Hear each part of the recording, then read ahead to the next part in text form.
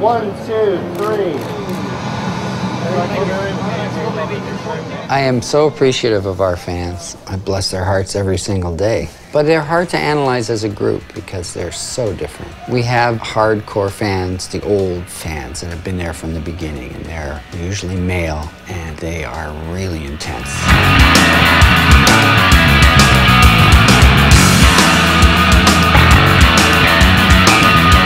In the early stages, it was very young, almost 100% male. And then as the years went by, it remained 100% male. The chicks did not really dig it, you know. I still don't throw on Caress of Steel that often with my wife around.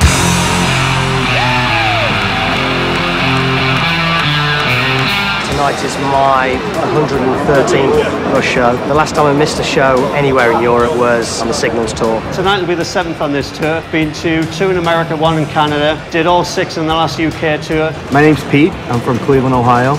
I just had my 100th show in Stockholm. You can choose from thousand years, and I'm the Southern kill.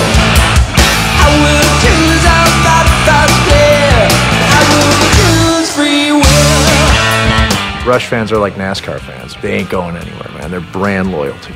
They are a cult band. When you go to a Rush concert, there ain't anybody leaving until the song is over. They're waiting for their favorite part. They're nudging their friend. They're going, look, he played it perfect. They're riveted to the band. The band have that relationship with their audience, where their audience really feel like the Rush lyrics communicate to them, make them feel like their experience is heard. I have this memory of sitting in the basement with my mother. I actually said to her, I want to play you a song. And it was very hard to ever get my parents' attention or anything, so it was like a big deal. Will you please sit here and I want to play you a song?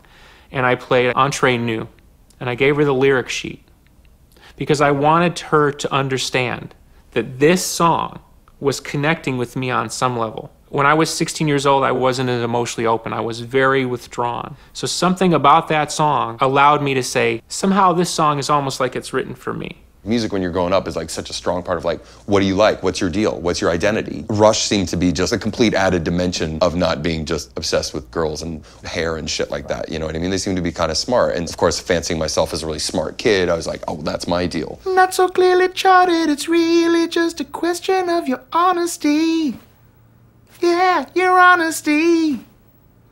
Glittering prizes and endless compromises shatter the illusion of integrity. Yeah, doom. And when you're hearing like lyrics like that are so earnest and sincere, talking about honesty in art and asking some of the tougher intellectual questions with that great music behind it, they really offered something in rock that was in short supply. And plus, they sang in French. On Circumstances, plus c'est la même chose.